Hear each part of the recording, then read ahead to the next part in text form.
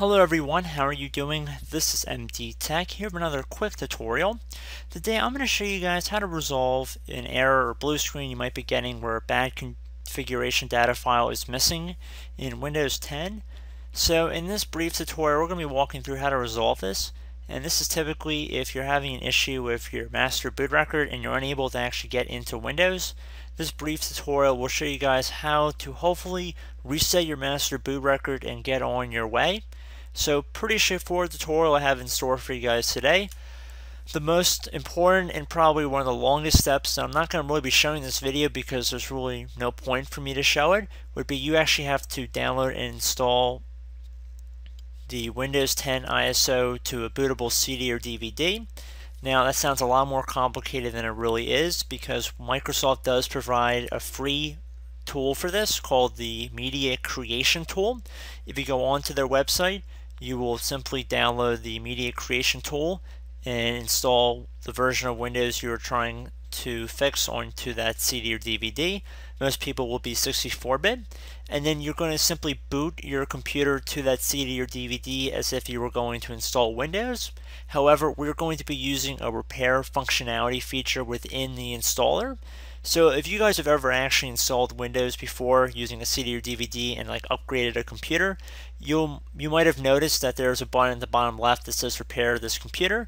Well, that's basically what we are trying to get to today by downloading Windows 10 to a CD.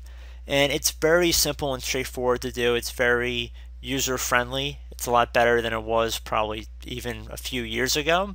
So I will probably put a link in the description for the Media Creation Tool in the description of this video. Just follow along with the on-screen instructions. In terms of a CD or DVD, more than likely it'll have to be a DVD because of the size of the download. So definitely a good hour just to download the CD, or I should say the ISO to the DVD. You can go do something else in the meanwhile, but it's very critical that you have an installation of Windows on that disk. It's very important. So then once you have access to boot menu on your computer, so it's a little bit different depending on what your motherboard settings are, and every computer is a little bit different. It could be the escape key or the F2 or one of the function keys typically.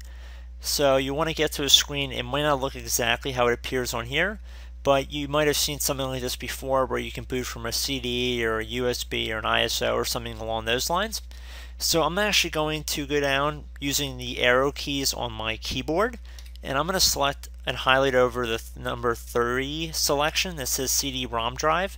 I'm going to hit enter on my keyboard to confirm that selection. Okay, so we're going to press any key to boot from the CD or DVD. And in most cases, like I said, it will be a DVD. And you just want to be patient.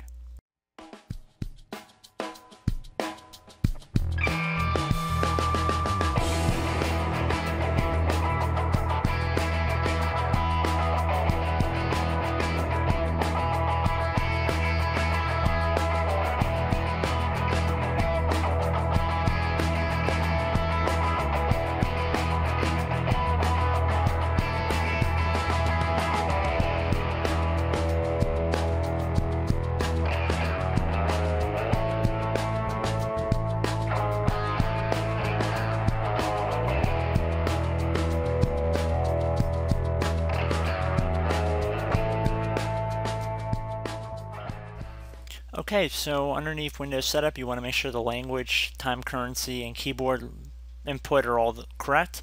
And once you've ensured that, you want to click on Next. And now at the bottom left corner, there should be something that says Repair Your Computer. You want to left click on this button. Okay, so now underneath Choose an Option, what you want to select from this menu would be Troubleshoot. Should be the middle option that says Reset Your PC or see Advanced Options. Now underneath Advanced Options, what you want to select now is Command Prompt. Select the Command Prompt tile, I should say. Use the Command Prompt for Advanced Troubleshooting. Left click on that. So now you want to type in bootrec, BOOTREC, space / fix MBR. Fix MBR should be one word, and bootrec should be one word, and there should be a space in between bootrec and the /. and then you want to hit enter on your keyboard. It should say the operation completed successfully. And now what you want to do is type in bootrec again, so BOOTREC space / fix FIX boot BOOT. Fix boot should be one word, and now you want to hit enter on your keyboard. It should also say that the operation completed successfully. So now once you're done doing that, you want to type in bootrec one word again space / scan OS. Scan OS should be one word. You want to hit enter. It's going to scan all of the disks for Windows installations. This will take a little bit of time, so just be patient. And it should say the operation completed successfully. In most cases, it should say total identified Windows installations should be 1 here. The reason why it probably says 0 is I'm in a virtual environment, so it might be a little bit different. So I'm just giving you guys a heads up there, but in any case it says the operation completed successfully. Once you're done doing that, you would want to type in bootrec, so BOOTREC space / rebuild BCD, all one word, so rebuild BCD. Then you want to hit enter on your keyboard. And like I said, since I'm in a virtual environment, this is handling it a little bit differently, but you still want to follow along with the same commands I'm showing in this tutorial. And then there should be something, once you're done running that command, you want to type the letter A in, because there should be something that comes up on this command line window that says add installation to boot list. Yes should be Y, N would be no, A would be all, and you would want to select A at this point. So just type the letter A. And since the commands obviously are not fitting in line with what I'm doing in this tutorial, it's not going to recognize it, but in your case you want to type the letter A. And then once you're done doing that, you can just type in the word exit, EXIT, and that'll exit out of the command line window.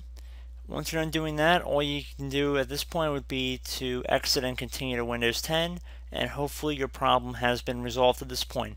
So I do hope that this brief tutorial was able to help you guys out, and as always, thank you for watching, and I will catch you in the next tutorial. Goodbye.